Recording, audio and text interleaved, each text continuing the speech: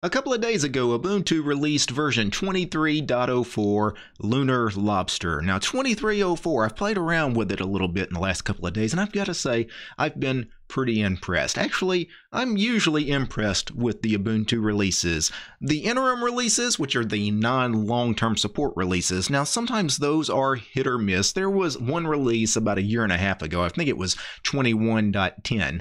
that honestly I was pretty harsh on that Ubuntu release because of performance. It ran really slow, sluggishly.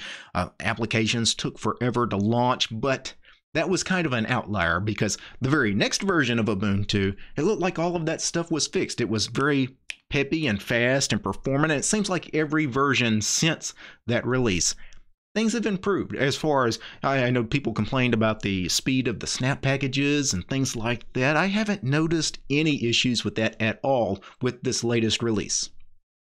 One of the big changes with this release of Ubuntu 23.04 is the inclusion of a new installer, the Subsequity installer, which uses Flutter, which is a toolkit that comes to us from GNOME, but it functions and feels very much like the old traditional Ubiquity installer that Ubuntu has always used, except it does have a little bit more fresh, more modern look to it. But pretty much all the features that you expect to be there, as far as being able to manually partition drives and some of the experimental feature options that were in the Ubiquity installer, they're also here. You also have the option of doing the normal installation, the minimal installation. But other than that, the theming is great. You can do a light theme or a dark theme for the installer if you care about the color of the installer while you're waiting 5 to 10 minutes for the installer to actually do its thing. And it just looks good. The slideshow was very sharp, very professional. Job well done on the installer Ubuntu. One of the things that has always impressed me about Ubuntu is the fact that it has a corporation behind it, a large corporation, Canonical. They have obviously money and a large team behind this distribution, and you can tell because it's always very professional, polished. It's very well put together, right? It's not hacky like so many community distributions that look like they're just being held together by duct tape. No. Ubuntu is a very cohesive, coherent product. And I love the default wallpaper. One of the things is the wallpapers with Ubuntu are usually very good, but I have to say, this may be the best wallpaper pack of any release of Ubuntu ever. If I go to change backgrounds, let me show you some of the wallpapers, because usually they have a pretty good wallpaper pack. One or two will be like super outstanding, like that lobster wallpaper. I love that. But look at some of the other lobster-themed wallpapers. Look at this thing. That is an amazing wallpaper, and you got light and dark themes depending on whether you have the light or dark GTK themes set. By the way, you can set the light and dark default GTK themes in the installer while you're running through that new Subsequity installer, or if you forget to set to a dark theme, if you later want to change it, you can of course open up the settings manager here. Here is some other lobster wallpapers. Look at this thing. That is an absolutely amazing wallpaper. Here's another one, a white lobster. That looks great against the black background and a dark theme. Yeah, this wallpaper pack, I'm telling you, because I've seen every wallpaper from every Ubuntu release since the beginning, and they've always had some amazing wallpapers, but this truly is the best, in my opinion. The real standout feature for Ubuntu 23.04 is the fact that it ships with GNOME 44, which is rather new, right? GNOME 44 hasn't been out that long. A matter of fact, GNOME 44 I don't think has even made it into the Arch Linux repos yet, which is kind of weird, but Arch Linux here lately has a problem really keeping packages up to date. There's so many out-of-date packages on Arch, but that's its own separate video. But Ubuntu has GNOME 44. I love this session menu. When I click on the power button, this new session menu, now I'm using Ethernet here on my computer, so I have this wired section, but I could tick on and off the network if I want to. If you were connected with Wi-Fi, you would have a Wi-Fi menu that when you click on the Wi-Fi button, you will see all the available Wi-Fi connections. If you had a Bluetooth connection, you would have a Bluetooth menu with a drop down as well. You have your power mode, you have dark style that you could turn on and off. You also have some buttons here that I normally wouldn't expect in this kind of power session menu. For example, we have a screenshot button to immediately go to the screenshot tool. Now, typically, I would probably just go into the applications menu, show applications here, and search for the screenshot tool, or if I had it set to a key binding, I'd use that. And kind of an odd place to put the screenshot quick launcher there, but I don't mind it. You also have a quick launcher for the settings, which is, of course, your GNOME settings, where we were just at looking at the wallpapers and the GTK theme a second ago.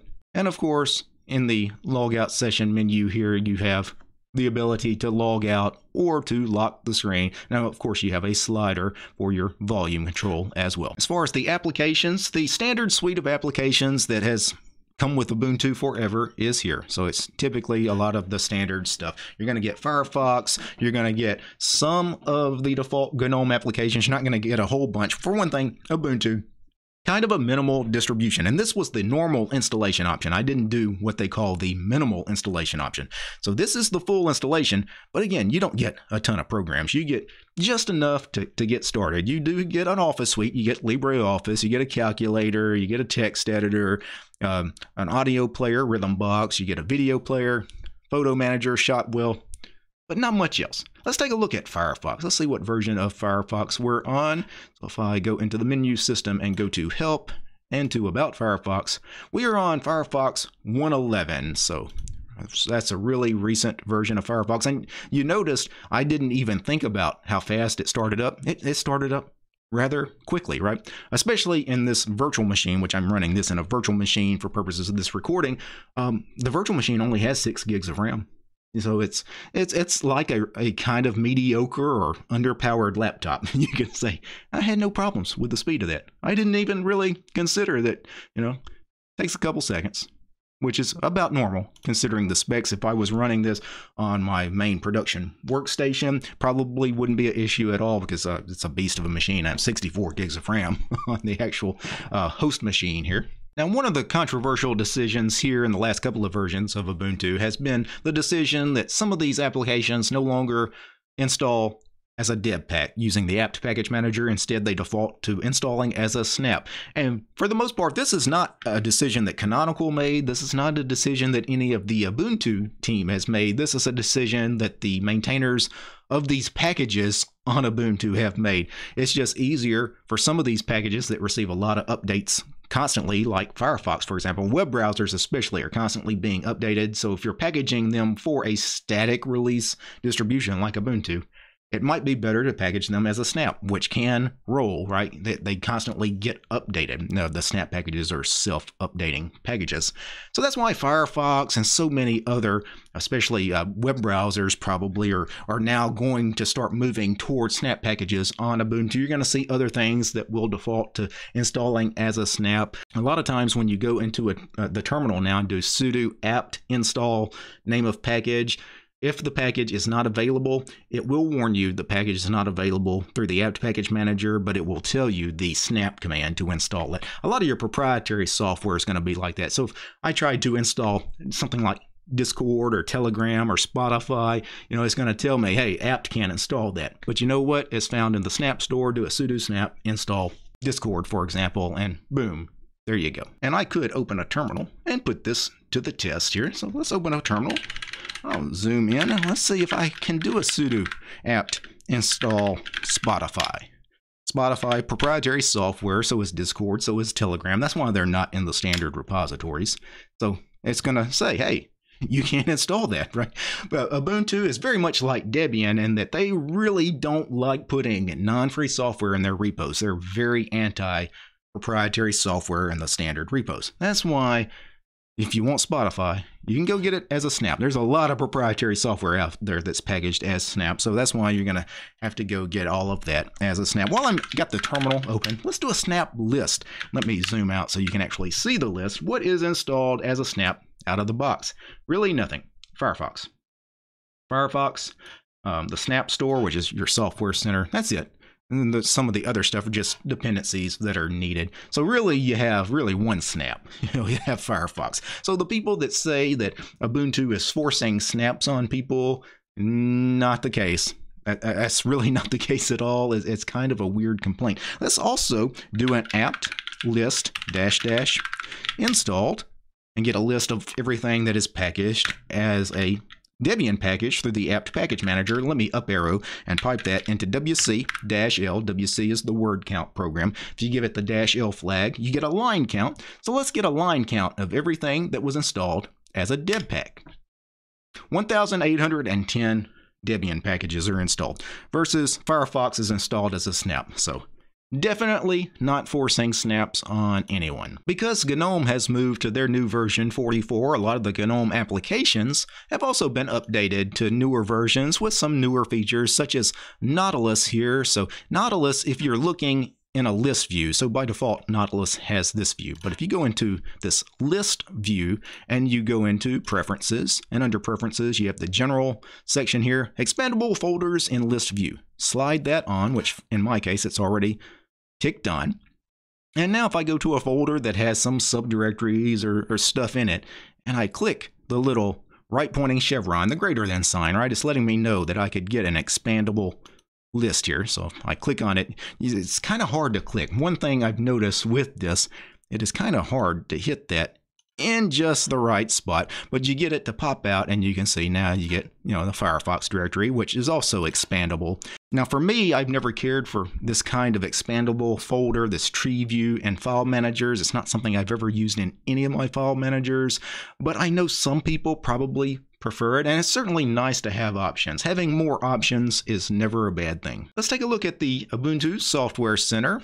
So let's open that. The very first time you open it, by the way, it will take a minute to load because it's got to download a new catalog of software, get all that information from the internet here. I just opened it not too long ago, so it pops up rather quickly for me here on camera, but you can see looks nice, right? It's just your standard GNOME Software Center, and it's very easy, intuitive. There's the updates tab, which right now Firefox does have an update. So if I wanted to take that, I could hit update on Firefox just to update that one package, or I could hit update all to update all the packages that have an update available. This was just released 2 days ago, so obviously there's nothing to update. Just Firefox in this case has seen a minor bump from 111.0 to 111.0.1, it looks like. So not much difference with the Software Center. It's the same Ubuntu Software Center you've grown to know and love for those that use it. For me, I prefer opening a terminal and doing things at the command line. For example, doing a uname-r to check the kernel version. Now this is a very recent kernel, 6.2.0, so that is good, especially for those of you that have some rather newer hardware that need the latest kernel for drivers and such. For those of you wondering about system resource usage, let's see if htop is installed. It is not, so let's do a sudo apt install htop. It looks like htop is also packaged as a snap because it told us we could install it either with apt or snap, but I installed it through the apt package manager. So let's do htop. Now I have opened a lot of things on camera here in the last few minutes, so the RAM usage is actually a little higher than what I would have expected. 1.27 gigs of the 6 gigs of RAM that I gave this VM. That is high. Also, CPU is actually running rather high. Nearly 20%, 34%, it fluctuates, but I'd say it's using about 20% of the CPU. Now, we just opened the package manager a second ago and ran that update installing Firefox. I don't know if that's the package manager is still doing something. One thing we should also mention here, let me close the terminal, is that by default 23.04 Ubuntu defaults to GNOME on Wayland. So we're actually running GNOME on Wayland here. Now there is an option in the menu in your login manager. If you want to, you can switch to Ubuntu on Xorg. So you can go back to just using GNOME on Xorg if you need to. Now Wayland, a lot of window managers on Wayland have issues, but the big desktop environments, GNOME and KDE, have gotten most of the Wayland stuff kind of worked out. Most people are probably going to be okay running GNOME on Wayland. If for some reason with your hardware Wayland is an issue, you do have that fallback option in the login manager if you need to switch back to using Xorg. Overall, the couple of hours that I spent playing with Lunar Lobster in the last couple of days, it's been great. Like I've really been impressed with it. It actually makes me kind of want to install it, right? Especially having run rolling release distributions and some of the headaches that sometimes I get, with broken packages and things like that. If I ever wanted to actually run a static release distribution, you know, this really wouldn't be a bad one, right? Going back to Ubuntu.